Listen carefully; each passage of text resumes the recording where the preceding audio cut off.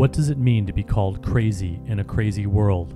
Listen to Madness Radio, Voices and Visions from Outside Mental Health, sponsored by peer-run support communities Freedom Center, the Icarus Project, and Portland Hearing Voices. Madness Radio can be heard on FM stations on the Pacifica Radio Network and is streaming, podcasting, and archived at madnessradio.net. Welcome to our new broadcast station, KBOO, in Portland, Oregon. Thanks for joining us today on Madness Radio. This is your host, Will Hall. Today, my guest is Sascha Altman DuBrul. Sascha is diagnosed with bipolar disorder. He's a writer and a gardener and a strategist for the Mad Revolution. Sascha is one of the co-founders of the Icarus Project, which is a peer-run alternative mental health community, and he currently lives in Oakland, California. Sascha, it's really great to have you on Madness Radio. Welcome. It's so good to be here, Will. Yeah, we've been planning on doing this interview for quite a while. Of course, we've been working together for many years, and it's just really great to have you finally on Madness Radio and hear about what you're up to and where things are going, and have a discussion about all things madness related. So, welcome, Sascha. You were one of the co-founders with Ashley Jacks McNamara of the Icarus Project, which is a really innovative alternative mental health community we're going to be hearing a lot about in this interview. I've been involved with the Icarus Project for a long time, and you've been helping cultivate it and grow it. And I want to just start the interview, though, talking with you about where the origins of the Icarus Project and the origins of your own involvement with Mad Pride and mental health come from, because you were very much involved in the counterculture, the New York City squatter scene, the punk scene, traveling, and a lot of countercultural activism, permaculture before Icarus. Why don't you just sort of give us a sense of where you come from in terms of your own roots? Okay, so I grew up in New York City, and I grew up in a kind of cultural milieu in the 1980s that was, I was raised by political activists and intellectuals, and but folks who were pretty actually culturally straight and culturally mainstream kind of folks on the Upper West Side of Manhattan. And when I was a young teenager, when I was 13, my dad died, and it was a big transformation for me. And I ended up leaving the kind of world that I grew up in and venturing down to this kind of dark underworld of the Lower East Side of Manhattan, which at the time in the late 80s was this thriving community of anarchists and squatters and freaks and folks who, like kids who ran away from home and came and lived down in the abandoned buildings there, and folks who were living in Tompkins Square Park, which at the time was the only park in New York City that didn't have a curfew. It was a really different New York City than the New York City that exists now.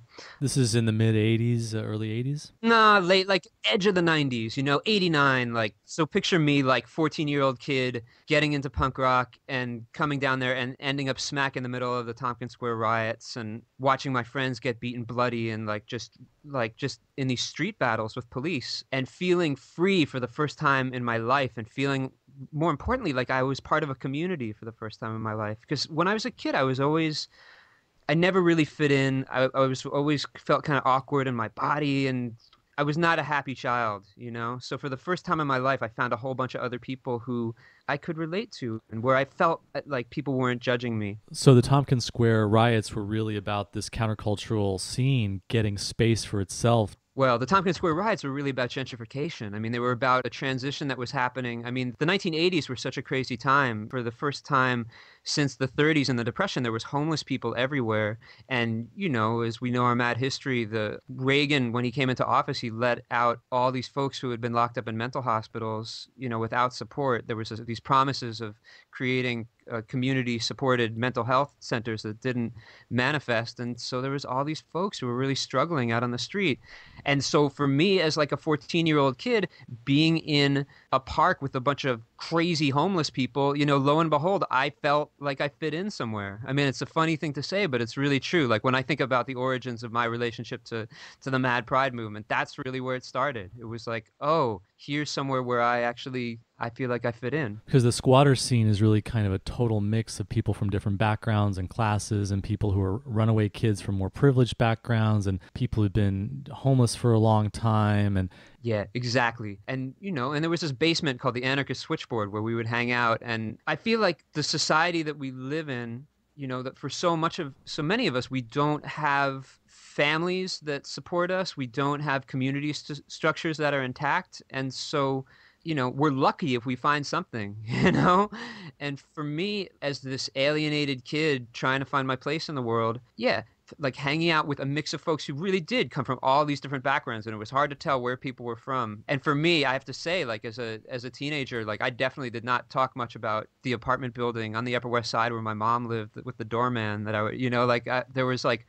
all kinds of ways that you could kind of adopt an identity and become, play with things in a way that. So part of the freedom was creating a new identity for yourself. Yeah, I mean that was huge, I mean I think like when you're a teenager trying to figure out where you fit in, it's interesting thinking about it now, as I get older and I realize more and more how we all have these roots that it doesn't take that many generations of looking to realize that we have these rich cultural traditions that we come from. But, especially in the United States of America, we're like this nation of immigrants that's part of the whole deal of American identity is like giving up where you come from. A huge part of the identity that I adopted was this like identity of punk and anarchism and have it like knowing that I had a whole pack of people who were all like had my back and were all fighting.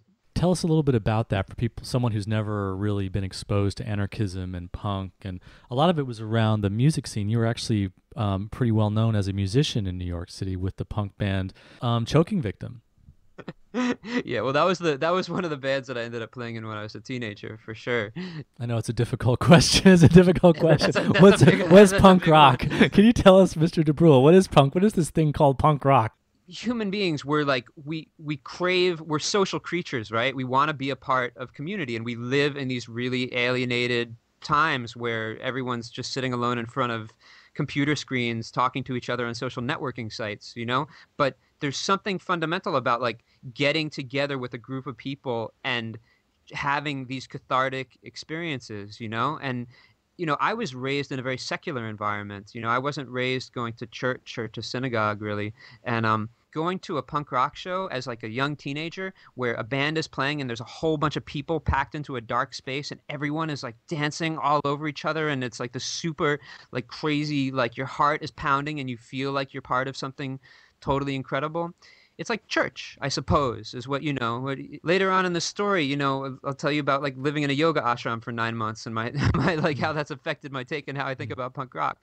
We're living in really secular times where people don't talk about God so much anymore, but people really want that experience of oneness. And I guess there's the dominant culture, there's a kind of feeling people get from being a part of like watching like a football game or something, where then they know that like everyone else is watching it and they're part of, this huge cultural social phenomenon. And then there's this thing that you feel sometimes when you're just with a pack of your friends and you feel like you're part of something that has its roots in something timeless, and you're doing something that is affecting the world in a different way, like an underground kind of way. Punk was a subculture that it came out of the 70s in New York and in London, and then made its way around the world. And there's like it branched out in all these different directions, and eventually ended up having like a really positive effect on a lot of people and then becoming popularized, but it comes out of underground culture. And I guess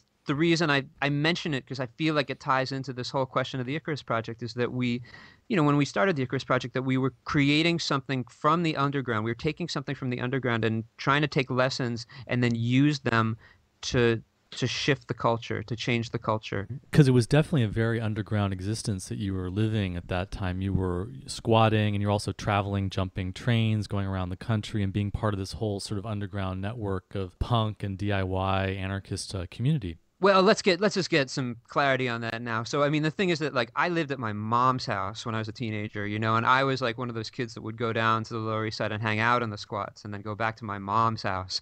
But it wasn't until I was 20 years old because I had this whole thing. I was playing in a punk rock band, this band Choking Victim, right? And I was going to Columbia University, and I had this double life that was really hard to reconcile. And I mean, for me, when I dropped out of school and I quit that band and I started traveling and riding freight trains and having all these adventures. It was this huge feeling of, I don't know, I've been like studying the existentialists lately, and there's this whole there's this whole idea of what it means to be to what it to be true to yourself, you know, and to what it means to be a person who, you know, the sense of like not being split up in a bunch of different directions, but being like, this is what I'm doing, this is what I, you know.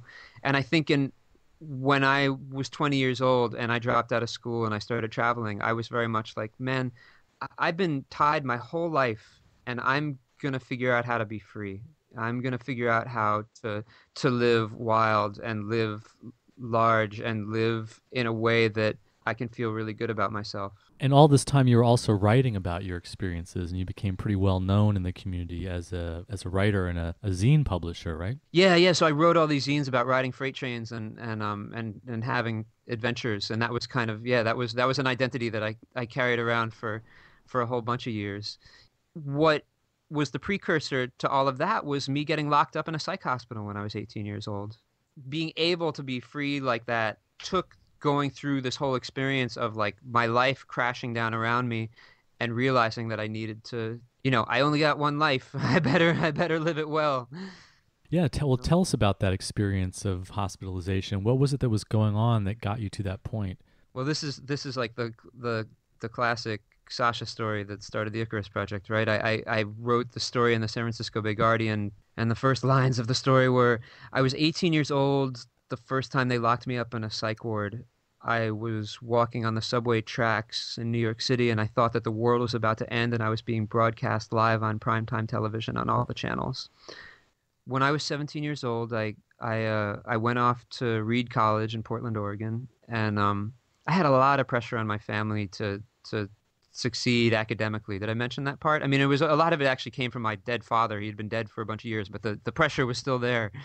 And so I pushed myself in this way that wasn't healthy for me. I mean, I just wasn't like, I'm not a super academic kind of guy, and I never really have been. But that was kind of like I said, that was like the kind of milieu that I grew up into. And so I felt like that was what I had to live up to. And so all of that pressure mixed with living in Portland, Oregon, you know, in the early 90s. And I was like a kid from New York City that was used to smoking like what we'd call like Mexican dirt weed.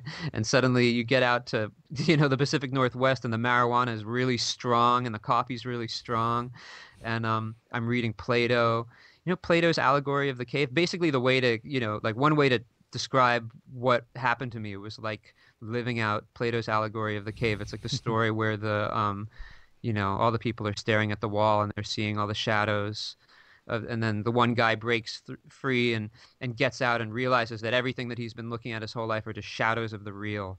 There's this real world out there. So I had this really transformative, really spiritual break, you know, this like awakening. But the way that it translated, I mean, I imagine if I was raised religiously, I would have been talking about God. But I was raised by a man who read Marx, and so I talked about it in the context of the revolution, you know, like, I mean, I had this kind of like messianic experience of feeling like I was a bridge between worlds. And I had this, it was a series of visions. And I also, the thing was, I was really sick and I thought I was going to die. I mean, I was really allergic to, I had an allergic reaction to penicillin. So I was in a lot of pain and I thought I was going to die. And I had this series of visions about the world ending and us all living on something that was like television. And it's like you know, I mean, I wrote about it at the time. I mean, I still have it. It was like this vision about this other world.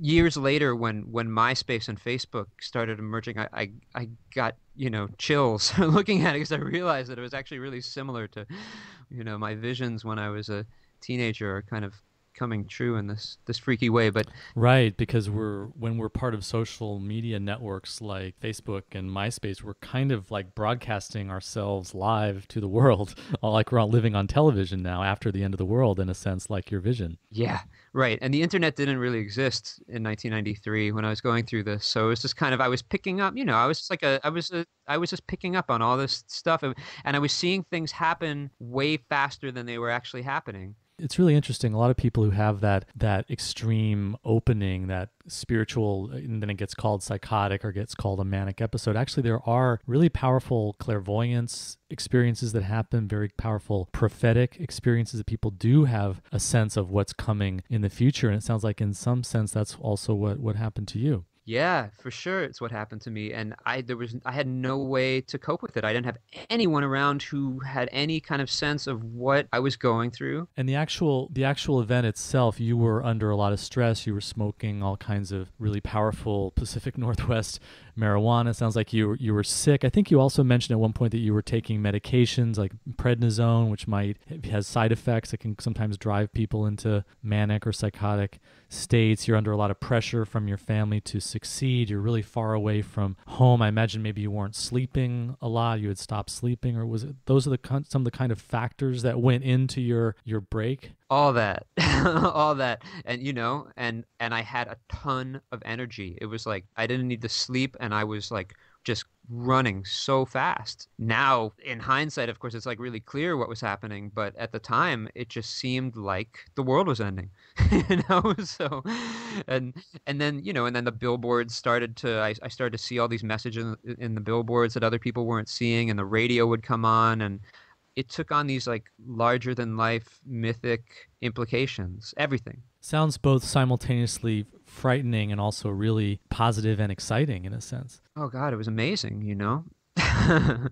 It's kind of amazing this experience that we're talking about ended up becoming, years later when I wrote about it, the experience that all these other people read and were like, oh my God, I've had the same thing happen to me too, and that was really what started the Icarus Project. Because you wrote about it in a cover story for the San Francisco Bay Guardian, and my memory is that all these people just got so interested in it and wrote you and contacted you, and that was really the seeds of starting the Icarus Project with Jax McNamara and getting the Icarus Project going. Sascha, at what point did the exciting, connected with the end of the world, super high energy, visionary state, at what point did that actually get you into trouble and then land you in a hospital? And then what happened next? Basically, my friends in Berkeley, California didn't know what the hell to do with me, and so they put me on a plane, and I went back to my mom's house. My mom was going to take me to a hospital the next day, or so she said. I think she said she was going to take me to a man who could help me. Were you just really disturbing to people around you? You wouldn't stop talking, or you obviously seemed like you were in really, really bad shape, or? Yeah, man, I was like talking a mile a minute, and I was talking about all these things that were scaring people, and they were scared of, and no one had ever seen within my little crew of friends that had never happened to anyone. And so it was totally unfamiliar, it was totally there was no like language to talk about it. And so it was like, well, let's get Sascha back home. Unfortunately, home is like, for me and like a lot of people, home is not actually the place to go to work out your stuff and relax. It's not a sanctuary. It's another stress factor on top of all the other stress you're going through. Yeah, man. And as soon as I got back to New York City, it was like it just ratcheted up another 10 notches, And I had this day of wandering around the streets, talking to spirits and having visions and like knowing that I was going to die. Like I was sure that I was going to die that night. And somehow, I'm not remember exactly how it played out, but basically at some point I walked down into the PATH train on 23rd Street, the subway that goes to New Jersey. And I hopped the turnstile and I hopped down onto the tracks and started walking. And I walked all the way. They pulled me off the tracks in Christopher Street. So that's a long way. And they took one look at you and said, this guy needs to go to a psych hospital. Yeah, and they sent me to Bellevue, which is like it was the hospital around there, which years later I would end up in again. Actually, years later I would end up giving lectures in, and then getting locked up in again. And then when you were in the hospital, what happened? You were given a diagnosis, you were put on medications, and then how long were you in the hospital? I was in the hospital for 2.5 months. I mean, that was back in the days when they actually would keep people in the hospital for a while. I mean, those days have ended a while ago, but they kept me in the hospital for a long time. They put me on Haldol and Depakote, diagnosed me manic depressive.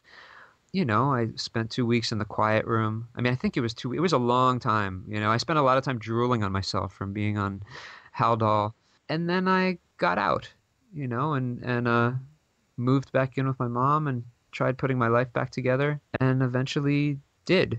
And you said earlier that that experience of being locked up then later on had the effect of really driving this search for freedom, and you just really going out and being part of the punk community and traveling on freight trains and moving around the country and music and squatting and Yeah, well, picture this like pent up kid who's always wanted to break free and never really been able to do it. I met these folks in a bar and they were heading down to New Orleans for Mardi Gras, and I caught a ride with them, and then I caught a ride to Austin, Texas, and then from Austin, Texas, I caught a ride to Flagstaff, Arizona, and then just, I was hitchhiking around the country. And it's really funny actually what like the first big thing that I ended up doing when I dropped out of school was organizing this traveling circus with a crew of my friends. And basically we were just a bunch of drunk punk kids traveling around trying to convince people to quit their jobs and drop out of school. And it was totally outlandish what we were doing. And that's actually like around the time that I learned how to ride freight trains. And, ridiculous, ridiculous. Like in retrospect, I'm like, man, what was I doing? but also a lot of fun when you're 20 years old. Yeah, that's right. And then I was really lucky because I wrote this whole zine about it, and then Autona Media, which is an anarchist publishing company in Brooklyn, actually published it as a book. And so that was my first experience of realizing that I could write history down, or basically write down the story of my friends and call it history, and then it would turn into history. And that was, because years later, there's all these people that have read that story and have been inspired by it. I go back and look at it and I still kind of cringe. I'm like, man, what was I thinking? But like you never know the things that you're going to end up doing with your friends that are going to have a big impact on other people's lives. Well, one of the things that you were involved in was the beginnings of the permaculture movement and the kind of radical farming scene. Tell us about that.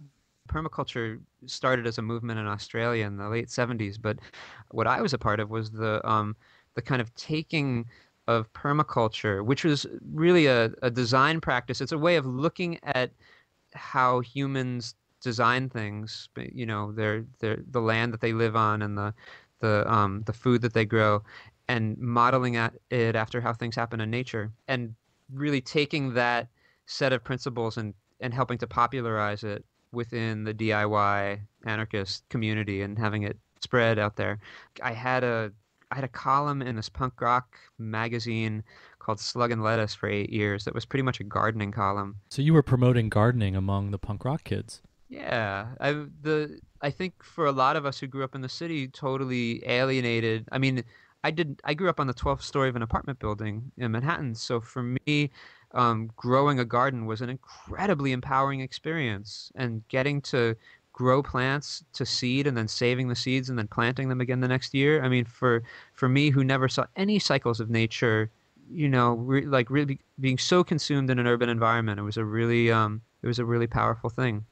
And one of the things that we started out there that ended up becoming, that's still around, that's really kind of amazing, was basically creating a community seed library. Because in the early 90s, there was this whole thing that happened with Monsanto Corporation where they, this multinational chemical company genetically engineered a seed to reproduce sterile.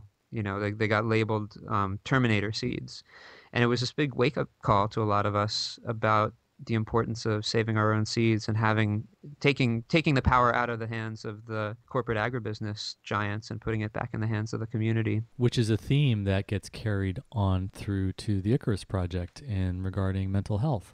There was this whole thing that happened at the end of the 90s, right at the turn of the 21st century, where there were these big protests that happened in Seattle against the World Trade Organization, and all these people from all over the place came together to fight against the corporate takeover of the world. And it was exciting times. I mean, for those who were around, I'm assuming some people listening to this were around for it, and some people were kids and not paying attention. But there was this period of time between November of 1999 and September of 2001, when the World Trade Center bombing happened, where there was a whole lot of us that were very busy working on very radical projects. It was looking like a whole lot of change was going to happen really fast, and then had a big boot came down and stepped on us. We had to go back underground. If you're just tuning in, this is Madness Radio, and we're speaking with Sascha Altman DuBrul. Sascha is a writer and a gardener and a strategist for the Mad Revolution. He is a co-founder of the Icarus Project and currently lives in Oakland, California. Sascha, at what point did you become inspired to write about your hospitalization experience for the San Francisco Bay Guardian, which then led to the Icarus Project being started? In 2001, I ended up getting hospitalized in Los Angeles. I ended up spending a month in LA County Jail, and it was a very similar, eerily similar experience to the experience that happened when I was 18. Basically, similar kind of theme of not sleeping for a long time, thinking the world was about to end, thinking I was being broadcast live on television on all the channels, that whole trip. And I came out of it pretty humbled, but also really the other significant thing about it was that I came out of it taking medication. I mean, I was taking psych drugs, which is something that I never thought that I'd be doing, you know? I mean, and it was in fact it was the work with the sustainable agriculture work and the work against industrial agribusiness and Monsanto and, you know, the chemical companies that made me say, like, wait, what am I doing? I'm taking these drugs that the pharmaceutical industry is so evil on so many different levels, you know, and they just want me to be addicted to these drugs. And lo and behold, I'm taking them and they seem to be helping me, you know, and I felt really strange about it. And so it kind of broke your black and white view of the world, good and evil, and just sort of made you have a more humble understanding. Yeah, exactly. Because especially within my community, anarchists are known for being very free and very open and not always very tolerant of differing ideas. And I think that I was really scared about talking about it with other people in my world. Yeah, it's kind of amazing actually, because that was only 10 years ago, you know, but to think about it, the culture was really different at that point. So it was a big deal what I did, which was basically, well, this is what happened, right? Is that our friend Sarah Belazikian, who had been my lover and travel partner and partner in crime, and I mean, you know, we had actually hitchhiked all the way from New York to the Seattle protest together, and was someone I loved, someone I still love, you know. She jumped off a bridge and committed suicide, and it was such a shock to so many people, and it was such a shock to me. I mean, it was just so horrifying. But it came at this point in my life where I was coming to terms with the kind of sensitivities that I have, you know, that for me, where I'm at, that taking the psych drugs is actually really helpful for me. So I wrote this column in Slug and Lettuce, that same magazine that I had the gardening column in, and all these people read it. And so that was the point. That was the first time. That was when I outed myself, you know. And then shortly after that was when I got the offer to write that article for the San Francisco Bay Guardian. And so I think if you go back and look at that story, you can see that I'm struggling and that I'm really looking for, I say it right at the end, I'm like, that I'm looking for other people out there who've had similar experiences, that I don't want to feel alone in the world, that I want to feel like that I have other people that have my back and that we can figure out how to take care of each other together. And the response to that article was huge. Yeah, well, I learned this great thing, which is that when you bare your soul to a bunch of strangers, inevitably there's a whole lot of strangers that want to bare their soul back. And so, yeah, I got 40 responses, and there was something incredible about the responses, because it wasn't like they were 1 or 2 line responses. They were people telling me their stories that, you know, that they felt comfortable telling me. And that was really powerful. And it just happened to be that one of the people who wrote to me in that initial batch of responses was the artist formerly known as Ashley McNamara, who we now refer to as Jax.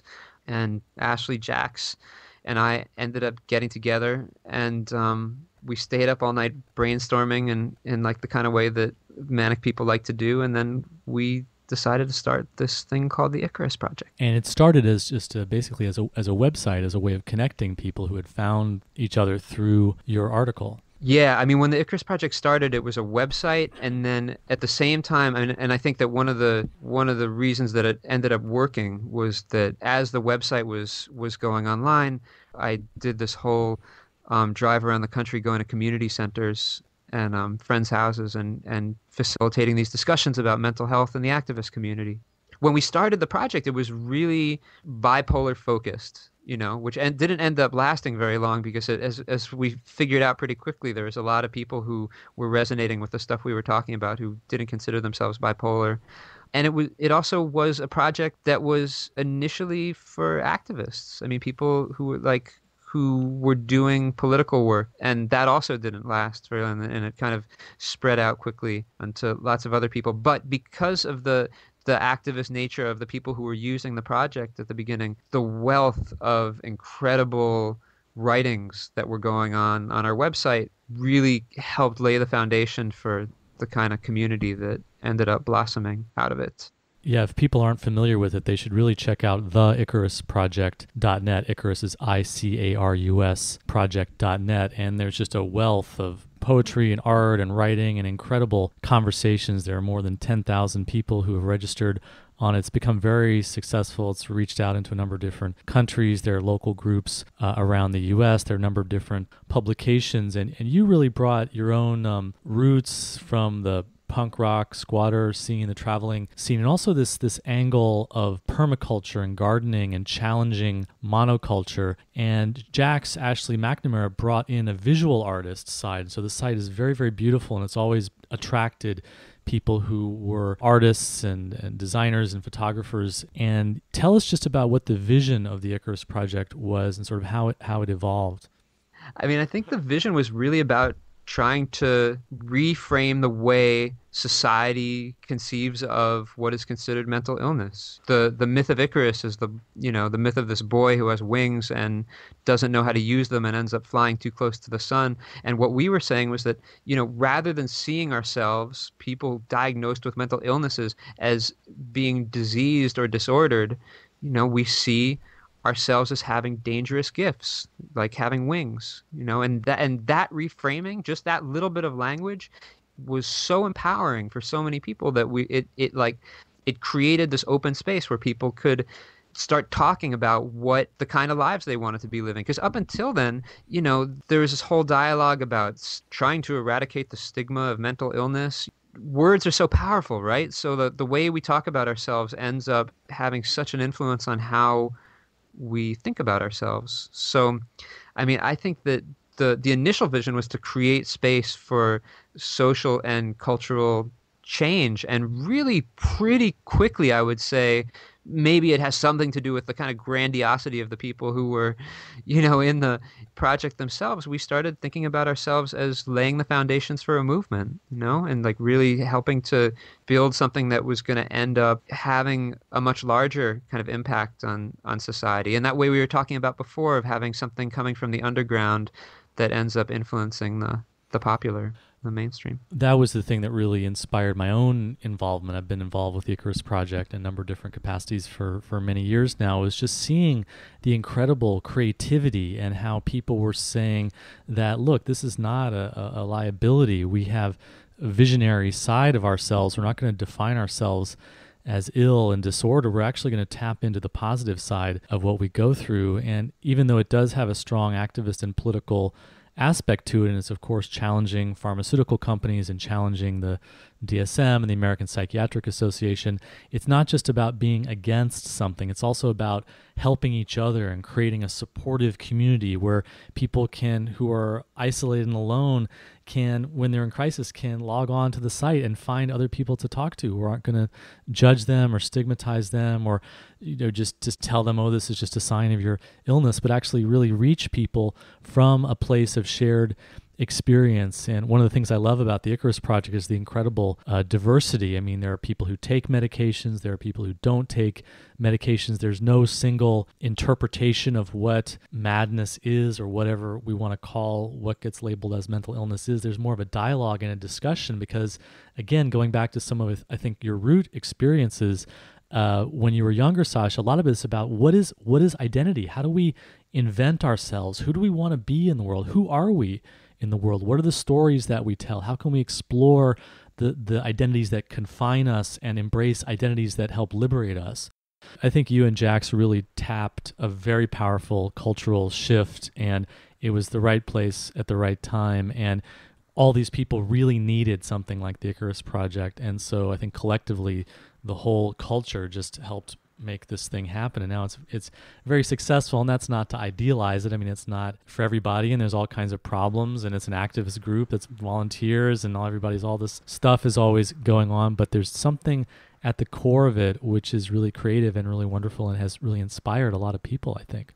Yeah, I mean, that whole question of identity that you were mentioning a moment ago, I mean, I think that one thing to talk about if we're going to tell this narrative of the Icarus Project, is that the next really big thing that ended up happening was that we started doing this organizing on college campuses, and we ended up partnering with an organization called Fountain House in New York, and they gave us an office in Midtown Manhattan, and suddenly we went from being two people, like just working out of the back of our pickup truck, to suddenly having a collective of folks that were working together and figuring out how to work together collectively, and not taking a traditional nonprofit model, but also having access to funding, which allowed us the space to be able to do a bunch of stuff that other groups couldn't. And creates its own set of unexpected problems when you start to deal with that. Yeah. And a lot of media coverage and publications being translated into other languages, and a real widespread impact.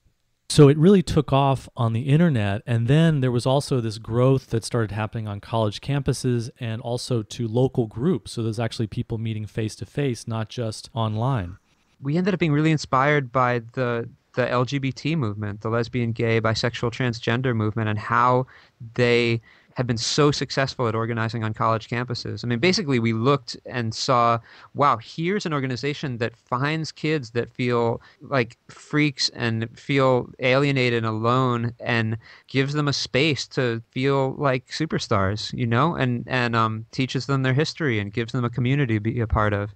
And we realized, wow, we want to do something really similar, and it just hasn't been done. Yeah, one of the key campus allies is Brad Lewis on NYU campus, and we actually did a Madness Radio interview with him about this idea of mad pride, that there are real parallels with gay pride, queer pride, and mental health issues. So this idea of mad pride, at the same time, there are some real differences, but they share this idea of challenging how the mainstream culture identifies you and puts an identity on you, and really says, hey, we want to identify ourselves. We want to create our own language. We want to really find communities and come together where we don't have to be hidden and in the closet, where we can actually talk about who we are, and we can actually feel good about the positive aspects of our experience, rather than feeling alienated, isolated, and separate by the larger institutional reality where we kind of get lost. Totally. And so that whole idea of mad pride, I think, really was inspiring to a bunch of us, and looking at the success of the LGBT folks and how they created the safe zone training,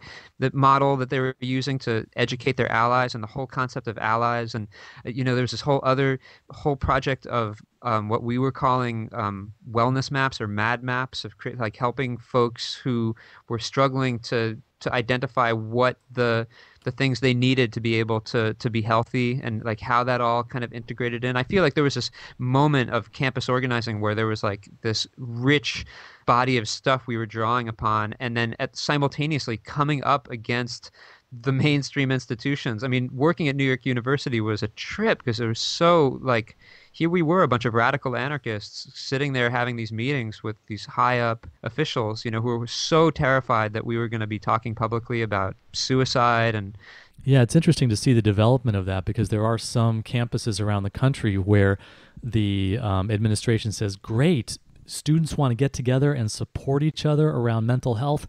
That is fantastic. We need peer groups. And then there are other places like NYU that said, well, actually, we need to have a counselor present, and we need to have a certain amount of control. I'm really nervous about this idea of the inmates taking over the asylum. And I think that's a really important parallel, because the gay community, the queer community, really drew on its own resources to figure out how to support each other. And I think that's really the essence for me of the Icarus Project, is saying, look, we have been trying to rely on doctors and hospitals and pharmaceutical companies and therapists, and it's just, for a lot of us, it's just not working. And in fact, it's hurting a lot of us. So let's get together and develop our own tools, our own ways of supporting each other. We can understand what we've been through better often than professionals can, so we're the ones who want to turn to each other when we're in crisis. And for a lot of folks, I mean, that has been tremendously valuable and tremendously helpful. And it's also much more cost effective than putting tons of money into these giant institutions to have communities where people are helping each other and preventing crisis and teaching each other, what do you do about something like sleep, or how do I understand the stresses that I'm under that make me feel suicidal, or how do I interpret the cutting or the eating? I mean, the kinds of discussions that are going on around self-care and how to support each other at the Icarus Project website are just tremendously valuable, not just for people involved with Icarus, but I think for the society as a whole. It's really pointing a way for kind of a community self-help around mental health that we all really need. Agreed. Sascha, tell us about what you've been doing recently, because you're making this really interesting connection between your work with the Icarus Project and radical mental health, and some of the evolution of the human potential movement, and how activism from the 60s kind of evolved into human potential and self-realization and growth and sort of the spiritual, psychological, personal development side of things. Well, the way to tell the story is to just be straight up and say, in the year 2008, in the midst of stepping back from the Icarus Project, I had this crazy psychotic breakdown, and it was really dramatic.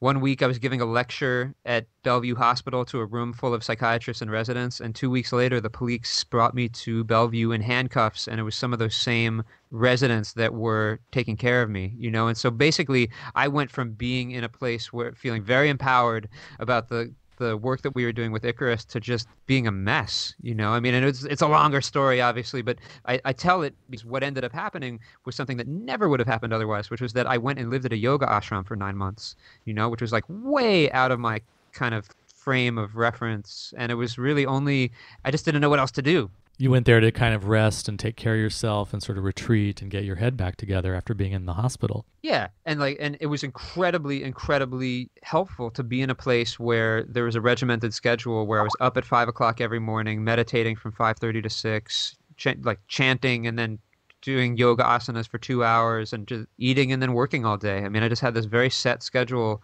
that, for me, when I'm having a hard time, is really super useful. But living in that environment was really challenging, because I was around all of these people. I was living around people talking about God all the time, and I'd never been living in a spiritual community ever. It was so not the language I was used to talking about things in. And what I figured out pretty quickly was that it was the same kind of folks living at the ashram who would gravitate towards ashram life that would be at an Icarus meeting. That it was actually like the same kind of folks who have a hard time in the world outside, but who are really searching and looking for community and looking for meaning. And although we don't use the language of spirit so much when we're talking about Icarus, it became really clear that there is something very spiritual about what we do in Icarus. And so amidst all that, so there I was. It was a bizarre scene. It was a yoga ashram based on, where we were bowing down to deities of Hindu deities, Ganesha and Krishna and Shiva. It was run by Israelis. It was a funny scene, but it was really super useful for me. It was like living in a place where I was meditating twice a day, where we were so focused on being present and focusing our awareness and on these higher levels of reality. It created all this space for me that I'd never had before. I think it was after a few months of being at the ashram that it started to become more clear to me that I really wanted to be living a life where I was more present. I'm someone that likes to talk about the future a lot. I'm someone that is really talking about, the history and the past, and then, what we're going to do in the future once we've laid the foundations to do it, But actually being present in the moment is challenging for me. And I started to have this realization, the kind of realization that you have when you have a lot more space, and there's just this quietness kind of opens up inside, that madness, what we were calling madness, is not what I feel like basing my life around. That neither madness nor pride really are things to try and cultivate, to try and have a happy life. The thing is, of course, I still consider myself very much a part of this mad movement that we're all part of. But I'm also very aware that there's something else that like working towards madness is not what we're going for. So, from that place of really getting in touch with present experience, you started to have some insights about how to evolve your mad pride activism and what directions this radical mental health movement that you've been a part of really needs to go, it sounds like. Going off to the ashram and leaving everyone and being in the space around all of these strangers who had this totally different worldview was such a useful thing for me, because it allowed me the space to be able to look and see the pieces that for me were really missing. Because within the dialogue around mad pride, there's a lot of inspiration and there's a lot of power there, but there's some stuff that's not there. I feel like that it would be really useful for people in our movement to look, to dig under the recent history and look at what was happening in the 1960s and the 1970s in what ended up being called the human potential movement. The first time that I saw that phrase written down, it just struck me, because I realized that, mad pride is it's a powerful idea, but without a foundation of something that goes beyond madness and pride, going to be something lacking there. It's a way, it's a point of unity. It's a way to bring people together. It's like an underdog thing. I mean, it's like it goes all the way back to like the punk rock identity I had as a teenager, this thing of like us against the world, and like we're the freaks and we're the, we're the outlaws. But there's something about laying the foundations for a movement that could really embrace large segments of society, that where we can embrace ourselves for who we are, but really look at our potential. If you look at what happened, basically starting in the early 1960s and through the 1970s, there was this whole really rich history of Eastern spiritual practice and Western psychotherapy merging in these ways. There was the rise of something known as humanistic psychology, and there was the rise of something, called the encounter movement. And there were a whole bunch of spaces that ended up getting opened up for dialogue and experience that just hadn't existed in the 1950s, in the United States. And I think that so many of the people of my generation who were part of what we call the MAD movement don't even know about this earlier wave of history, because really there was like our precursors were right there. And the reason that we don't know about it really has to do with what happened in the 1980s with the rise of the biopsychiatric model. Like, so many of the things that were having an impact in society ended up getting crushed. And there was a real kind of rollback of all kinds of powerful movements, So I was really lucky. Basically, what happened was I ended up at this ashram, and then one day there was this young woman who had a book about this place called Esalen, and I started reading it, and I was totally blown away. I mean, I had never heard of Gestalt therapy and didn't know anything about Joseph Campbell and Alan Watts and like this whole really rich culture called the human potential movement. What's the most exciting part of that you think we can all learn from people involved with the Icarus Project and alternative mental health and people who are interested in different ways of looking at madness?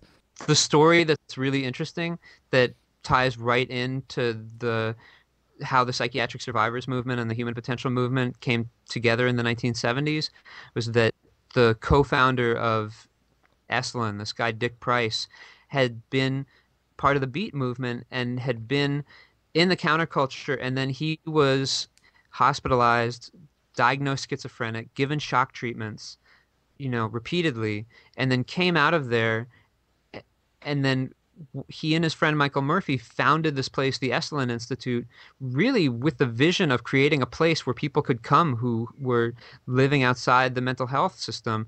They were really inspired by R.D. Laing and the work that he was doing over in England, and the idea of like creating spaces for people who didn't want to end up in the psych system. And then it was Dick Price who ended up being inspired by this whole thread known as Gestalt therapy that made its way to Esalen through a guy named Fritz Perls.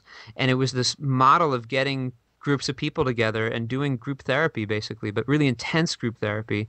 And Dick Price ended up taking that model and mixing it with Buddhist ideas and calling it Gestalt awareness practice, and basically creating this congregational model of therapy is what they call it. And it's this idea of being really present and focused with a room full of people, and then focusing on individuals and breaking up into dyads and coming back together and having this like group cathartic process that I think is super fascinating and like would be really useful to explore in the Icarus community. I mean, I've been having these fantasies about going around to college campuses and doing it with rooms full of students. I've been thinking about how great it would be to take this practice, which is really like, if you look at the history of it, it was developed by a guy who was a psychiatric survivor who had ties to the whole psychiatric survivors movement in San Francisco. And there was this whole kind of like interplay of stuff that was happening between,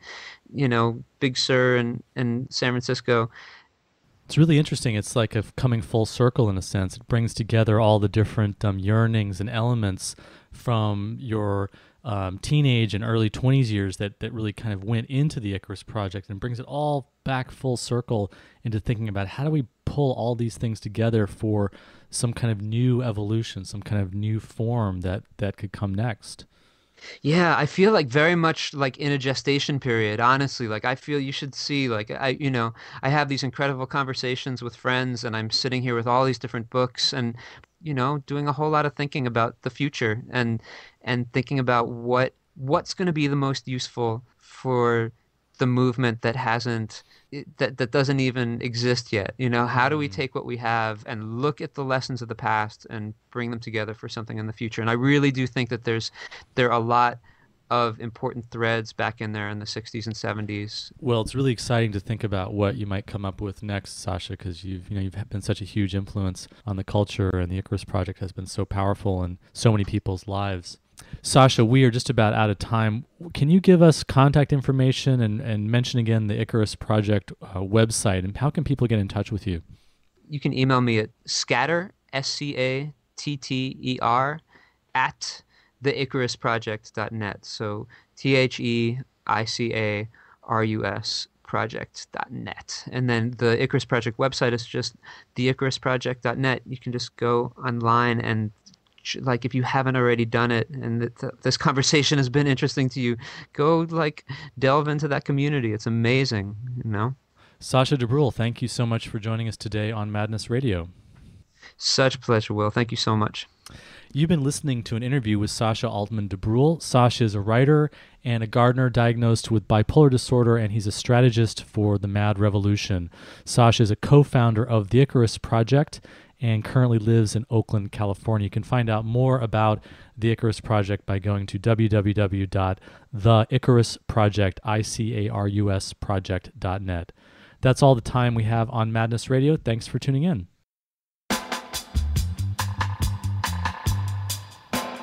You've been listening to Madness Radio, voices and visions from outside mental health. Madness Radio is co-sponsored by peer-run support communities Freedom Center, the Icarus Project, and Portland Hearing Voices. Hosted by Will Hall, music producer is John Rice, with technical assistance from Jeremy Lantzman. Listen to our internet stream, podcasts, and show archives at madnessradio.net. Madness Radio can be heard on FM stations on the Pacifica Radio Network, including KBOO in Oregon, WXOJ and WBCR in Massachusetts, Alaska's KWMD, and WPRR in Michigan. If you have an idea for a story or guest on Madness Radio to help get us broadcast on a station near you, or if you just want to share what's in your head, contact radio@madnessradio.net.